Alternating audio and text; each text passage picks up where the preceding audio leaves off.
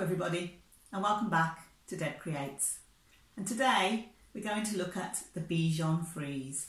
So this is Lotti, the Bichon Frise, and Lotti is my friend Rose's little pet dog. So we decided we'd have a go at making her, and so this is how she's turned out. So I'll give you a little look. So here she is. Back of her, little tail.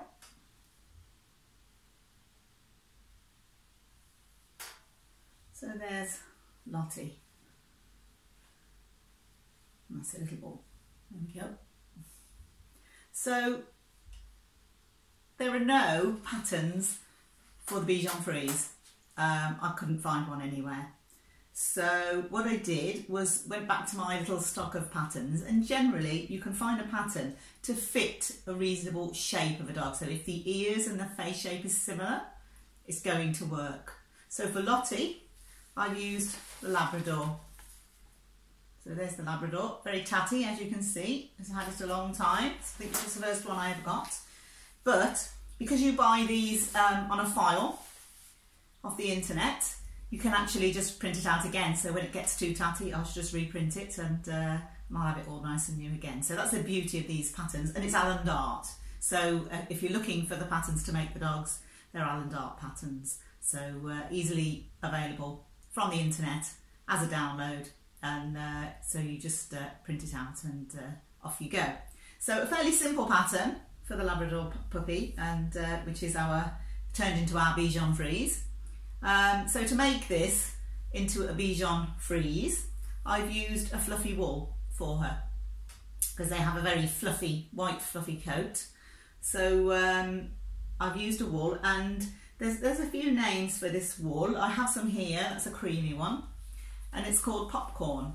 So that's your hairy wool there, and it's called Popcorn. But I have seen very similar wool with different names. So it's basically, if you can find that sort of, it's like a scarf wool really, I think, but that kind of hairy wool. And when you knit it up, it looks quite nice and like fur. So that's what we used to make Lotti with.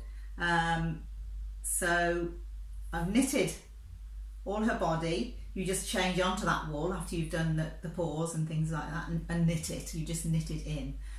When we came to the face, that's a little bit different. So the face, I knitted in the cream wool, the plain wool, because I thought you wouldn't really see her features as well, maybe, if I covered it all in the fur.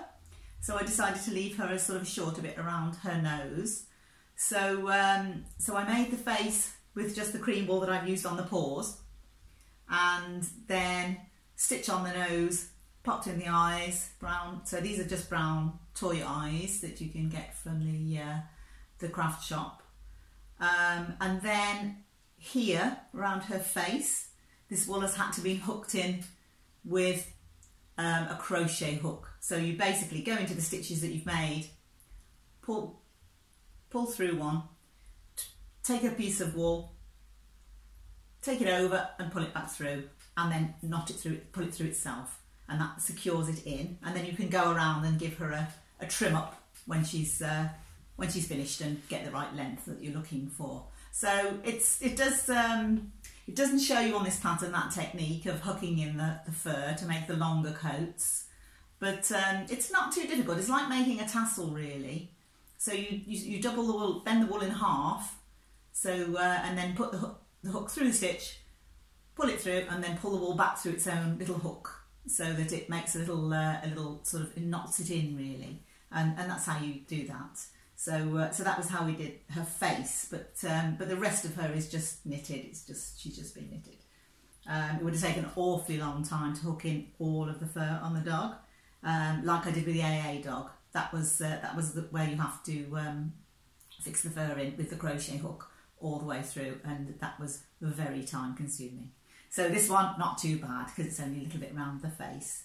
So fairly straightforward pattern, not too difficult to do. It's not the greatest wool to knit with. All of the hairy wools I find are quite difficult to knit with. Once you start knitting, you can't really see your stitches very much anymore. So that just makes it a little bit tricky. So sometimes you can actually like drop a stitch and not notice you did it, and then you have to go back and start again. So that's happened a few times, but yeah, not too bad of a pattern. I stitched the nose on. I didn't buy a nose. I stitched the nose and mouth on with just some black wool, so that's fairly easy to do. Stitch the paws on. You stitch the paw shapings in. It shows you how to do that in the pattern, and we gave her a little ribbon because these sort of dogs are pretty. They like to dress them up and make them look pretty, don't they? So so we put a little ribbon, and that's a bought collar. She's got a red.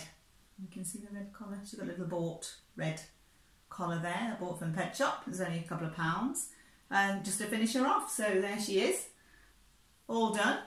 So so that's Lotti. So if you like our Bichon Frise, give me a thumbs up, and if you want to subscribe, I think we're going to have possibly some needle felting next, as I've got quite into that now, so so we might have a look at some more needle felting, and I'm sure there'll be some more dogs and cats along very shortly. Thanks for watching. Bye.